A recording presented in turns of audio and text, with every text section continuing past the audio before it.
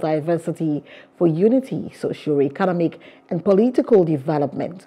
Shettima made the call during the 37th edition of the Akessan Cultural Day at Christ Apostolic Grammar School in Iperuremo, Ogun State. He emphasized the federal government's commitment to prioritizing traditional institutions and navigating the nation's diversity and ensuring quality transformation in people's lives.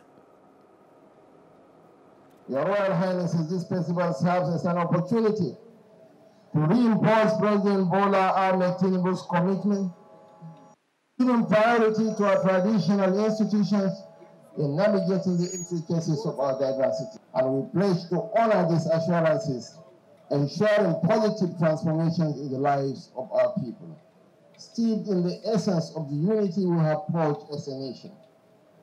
It symbolizes the heartbeat of our nation, and Ogun State has not become the template for the Nigerians of our cultural practices as vehicles for progress. Lessons of our past to set a brighter future for generations to come. Together, hand in hand, let us continue to work for the continued development and greatness of our nation.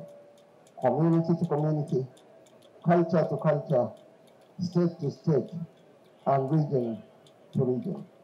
I thank you all for making us a part of your memory, a part of your history. God bless you all.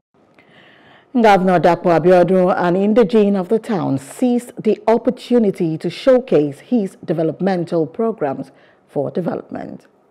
We as a government will continue to build on the foundation we laid in the last 4 years by relentlessly implementing our vision through our Asia pillars. Despite constructing over 500 kilometers of interstate and intrastate roads, we will continue to identify roads of socioeconomic importance to our people.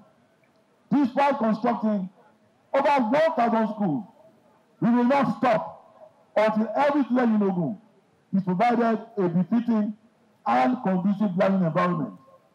Despite building over 3,000 affordable homes, we will not stop. And yes, we have constructed over 100 primary health centers. We will support our target of providing 1 PHC in each of our 236 political wards. We will soon be launching our e-mobility scheme that will see us swapping our petrol fuel Okadas and tricycle for electric ones. Hello, hope you enjoyed the news. Please do subscribe to our YouTube channel and don't forget to hit the notification button so you get notified about fresh news updates.